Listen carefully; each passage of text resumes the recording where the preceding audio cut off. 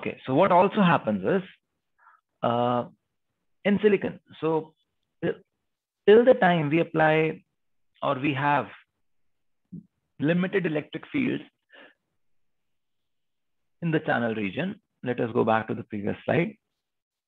So till the time we have limited electric fields in this channel region, what happens as you apply more voltage on drain, electric field increases. So as you increase the voltage on drain, the velocity of electrons over here increases. So pinch off happens because the electrons move very, very fast. So you're not even able to observe them over here. So the velocity of electrons increases. But there comes a point in time where there can be no further increase in velocity. Why? Because then these electrons start to collide with the nuclei of the atoms over there, or there are obstacles that they start to hit them, and therefore the overall speed kind of saturates. Okay, that is called as velocity saturation. And how does that affect, or why is it important for us? How does that affect us? It affects us because if we have a long channel device, then what we would observe is that there is an increase in current until VGS minus VT, the entire gate overdrive region. Whereas in very small devices, what we observe is that the saturation starts to happen earlier. This is because of velocity saturation.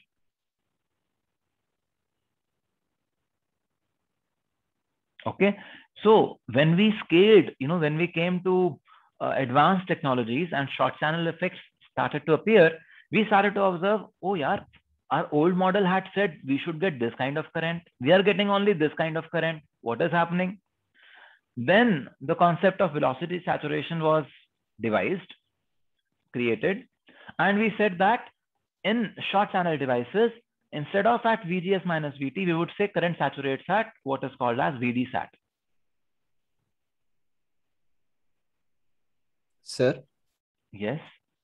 Sir, can't we say that because the channel length is slow, that's the reason why we have VGS minus VT as slow? Or is it due to velocity? No. I'm like, okay. Let me ask it again, sir. What is electric field? What is electric field? Let us look at that. Again, coming back to the very basic question there. Yeah, sir. Rate of change of potential. So delta V by L. Yeah. Yes, sir. Yes, sir. As I go to a short channel device, what happens? L reduces. Yes, sir. For the same delta V, what happens? Electric field increases. Due to this increase in electric field, we observe that velocity saturation has happened. Now electrons cannot really go to the same speed as they were in the lower electric field. Okay. So basically, it even depends. I'm like it's interlinked towards the length even. It is linked to length. Okay, that is where long channel and short channel devices are being talked about. Okay, sir. Thank you, sir. Okay. Sir, can you repeat again? Why do we achieve saturation? Earlier in short channel devices. Okay. Is it evident, Meher, that the electric fields will be higher in short channel devices? Yeah. Okay. So we will achieve higher electric fields in short channel devices earlier. Right. Now at high electric fields, what happens? But sir, wouldn't the high electric field be dependent on at the width of the depletion region instead of the actual the channel length? Okay, so now over here we are talking about transversal electric field, the electric field between source and drain. Okay, source and drain, right. We're not talking, so sorry, this is a little confusing, but there is a vertical electric field and there is a transversal electric field. Flow of charge from source to drain happens because of transversal electric field. Okay, yeah, of course. That is what saturates. That is what increases so much because length has reduced, that we observe velocity saturation of the electrons there. Okay. All right, got it. Okay. So here, just to clarify one thing, the short channel means like 65 nanometer, 14 nanometer, that kind of thing, right? Yeah. It could also mean 130 nanometer. It could also mean 180 nanometer. Yeah. Okay. Okay. So short channel depends. So if you were, enter into SSD course, you will see that short channel depends on doping and the doping profile and so many things. So when the region of, when this region that we're talking about, okay, when this region no longer remains as rectangular as we want it to be, we say short channel effects will start to appear. Okay, so there is a relationship between the length of the device and the depth of this depletion region. When the depth of the depletion region increases too much in comparison to the length, we say short channel effects will appear. So this can happen at any length. It depends on various things. But in terms of technology, short channel effects become significantly more prominent at advanced technology nodes, because then you cannot even change the doping. See, over here, in older technologies, you could increase the substrate doping a bit so that the depletion width remains less. But in advanced technologies, it's already so high that you cannot increase it any further. And you go to various different kinds of implants, retrograde implant, halo implants, super halo implants, and so on. So that is where SSD mein jaoge, they will get much more information about this. Abhi ke liye, in this course, let us simply understand it as that when short channel effects figure in, transversal electric field becomes very, very high.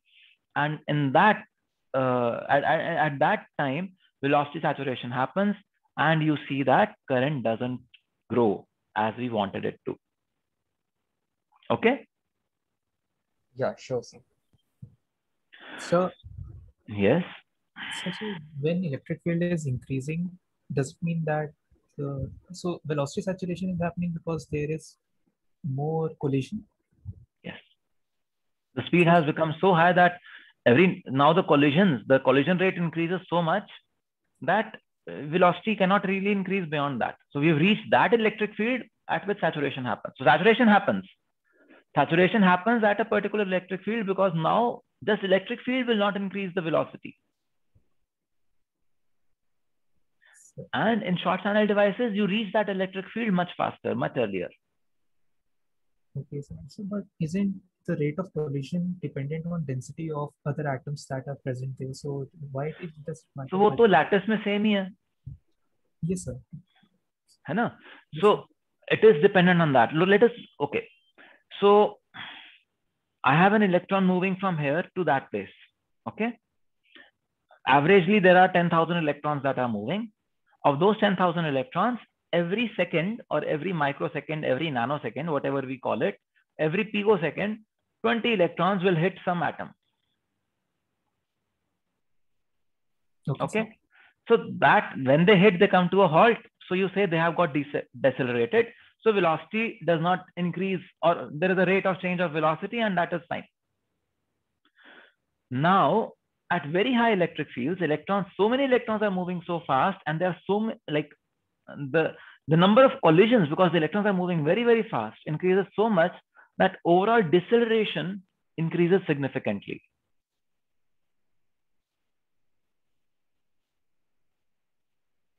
Number of electrons hitting atoms increases significantly, and therefore velocity cannot increase any further. It is not saying that velocity would reduce, but any further increase in velocity is offset by the increase in number of collisions. Okay, sir. Okay, got it, sir. Velocity कम नहीं कर रहे हम, ध्यान दो. They are saying it just got saturated. No further increase, because any further increase also means increase in further collisions. Okay, so it cannot grow anymore. Okay, sir. It has been controlled by the collision. It is limited by the, not controlled. Yeah, yes. Devajit, Rajneesh, you have questions? Devajit? Yes, sir. So in one of the previous slide, we observed that as soon as a pinch off is occurring, so the current is getting saturated, it is not increasing. But in just the previous slide, we also observed that in the short channel devices, as soon as it is reaching a certain VD, after that saturation is occurring.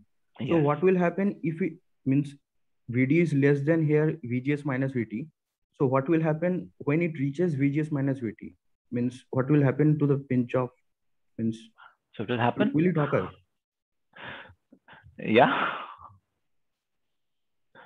Yeah. Okay, so pinch off will now occur in VGS minus VT only, or So again, that is where I've been insisting that we've been trying to model what is observed on silicon through these equations. okay. So if we say that now saturation is happening at VD sat, and you want to use that simple model of pinch off only, then you would arrive at a conclusion that pinch off happens at VD sat. Yes, sir. Okay. Yes, sir. But no one talks about pinch off when you talk about VD sat. Okay. But if you want to use that model, then that is what will appear to be the case. Yes, sir. Okay. Understood. Thank you. Rajneesh? Sir, in that velocity saturation graph, previous 2 slides previous. Mm-hmm. Sir, You want to see that slide? Yes, sir. Okay. In this, sir, this is EC, that is the critical field. No? Sir, in case of both long channel and short channel, this mu will be same. So, will this EC be different for when there is long channel and short channel? That is no. This is the behavior of silicon. Okay, irrespective of long channel and short channel, this thing will be same every time. This is the behavior of silicon. This has nothing to do with channel length. In silicon, if there are 2 points, 2 electrodes you apply, anywhere you apply, when the electric field goes beyond 1.5, there will be no further change in voltage, electron velocity. This is the behavior of silicon. Okay, sir. Okay. Sir, I read in a book that there was written that in the long channel model, carrier mobility is independent of applied fields. But nothing was written for when the channel becomes shorter when we bias. So see that what happens again. I would come back to the same thing. See what everyone is doing is we are modeling what you're observing on silicon into equations. Okay, so the one way to model it is by using, say, VD sat. Yes. Another person would say that, oh, what I will do is I will still call pinch off at VGS minus VT. What I will do is I will start to change mobility from here. Okay. I will call it as mu sat or mu short channel, whatever. Okay, we are changing mu. So it is about models. Okay. A more accurate model would say VD sat. But if that book that you read tells you that mobility is dependent on short channel or long channel, that is not actually correct. Physically, mobility doesn't change with channel length. Mobility is the behavior of silicon. Yes. But that book says, I will want to model it with mobility. Let it model. It is a way of modeling. Okay. In reality, mobility cannot change. Yes, sir. Mobility is the behavior of silicon, is it not? Yes, sir. It will be same for in all cases. Yeah. So if someone is saying that, there is an inaccuracy there.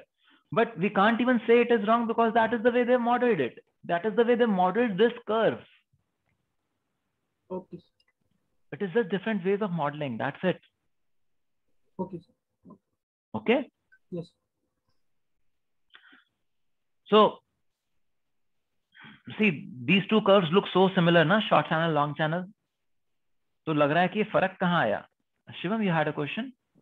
Yeah, sir. In transistor, when we talk about the saturation region, sir, is that due to that when VDS it becomes equals to overdrive voltage, or it is due to that velocity saturation? So, in short channel devices, it is because of velocity saturation.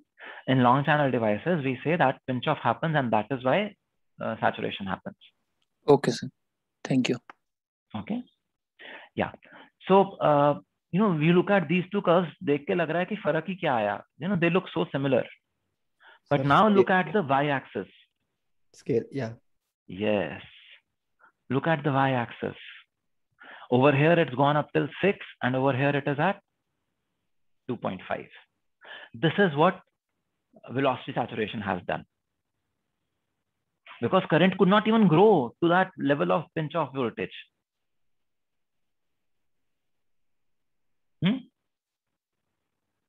Are you able to see this? Yes, sir. So look at it. Over here, I would say that saturation happens at almost VDS of 1 volts. Over here, the saturation is coming at 1.5. So this extra current that was appearing because of increased electric field and therefore increased electron velocity, that has not happened. Okay. So similarly, in short channel and long channel devices, the way it would reflect in IGS, VDS, IGS, ID, VGS curve is that you will see that a long channel device, this is quadratic behavior through and through. Whereas in short channel devices, it's quadratic behavior earlier, but then it turns to be linear. Okay. So when you have short channel devices, your models also become more complex. Okay. And PMOS is similar. You just change the, you just change the voltages to be negative. So it would appear like this. The flow of current is, the flow of charges is from drain to source now, and so on. Okay. So PMOS, exactly the same thing applies. Just realize it's a dual. It's the opposite of what we talked about in the NMOS. And what happens? So abhi tak hum jo hum baat kar rahe the, you're talking of linear and quadratic in the super threshold region. What happens in the subthreshold region? Gagandeep, you have a question? Yes, sir, about that short channel only. Sir, can we say that for driving same amount of current, I need a wider short channel device, and I can use a less width of long channel device to drive the same current? Yeah, to have the same